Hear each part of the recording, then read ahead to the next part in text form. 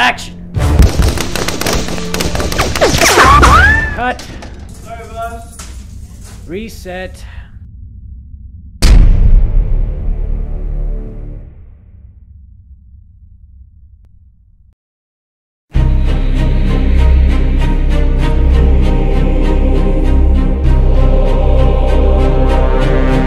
It's pretty freaking cool, I'm not gonna lie.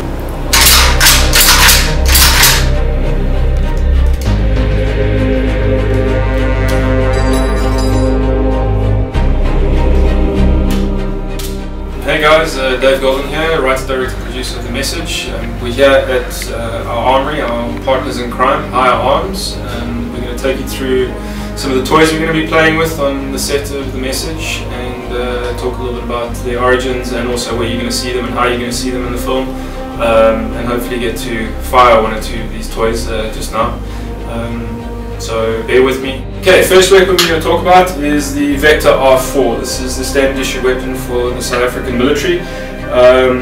Where are you going to see these in the movie? Well, our right-wing group, the Brotherhood of the Seventh Seal, they can't just go around and buy weapons, so they're going to have to steal their weapons. And they would more than likely steal caches of R4s and R5s and R6s from military stores in order to further their cause. The R4 fires a 5.56mm round.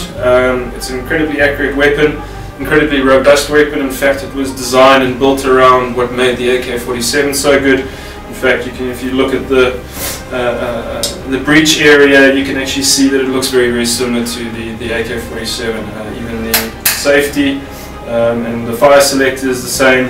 The cocking mechanism is a little different. It takes a 30-round mag, and this you'll see in the film in the running gun battle through the streets of Hillbrow, being fired fully automatic and basically raising hell and tearing up Hillbrow. So it's going to be incredibly fun playing with a lot of these. We have a character in the movie, his name's Reaper. He's the sniper of our Special Forces team, and we haven't made decisions yet on which sniper rifle he's going to be carrying. We have two options. The first is the Accuracy International. That's this beast here. It's a favourite weapon of the British military.